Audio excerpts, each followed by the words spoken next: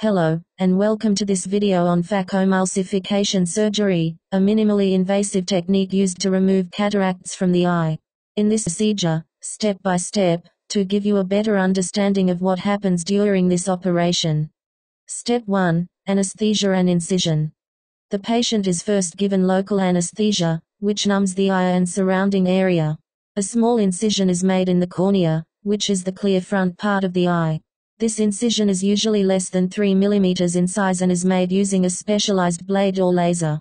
Step 2. Creating a capsule or hexis.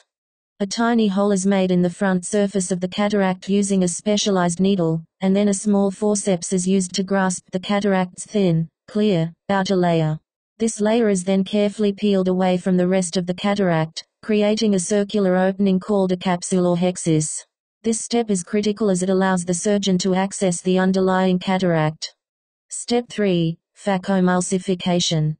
Once the capsule or hexis is created, a small probe is inserted into the eye. This probe uses ultrasonic energy to break the cataract into tiny pieces that can be easily removed from the eye. These tiny pieces are then aspirated out of the eye using gentle suction. This process is called phacoemulsification and is the most crucial part of the procedure. Step 4. Insertion of an intraocular lens. After the cataract is removed, an artificial intraocular lens, IOL, is inserted into the eye. This lens replaces the natural lens and restores clear vision. The IOL is usually folded and inserted through the same incision used to remove the cataract. Step 5. Closing the incision. Once the IOL is in place, the surgeon will close the incision using tiny sutures. In some cases, no sutures are needed, and the incision will heal naturally. And there you have it, phacoemulsification surgery.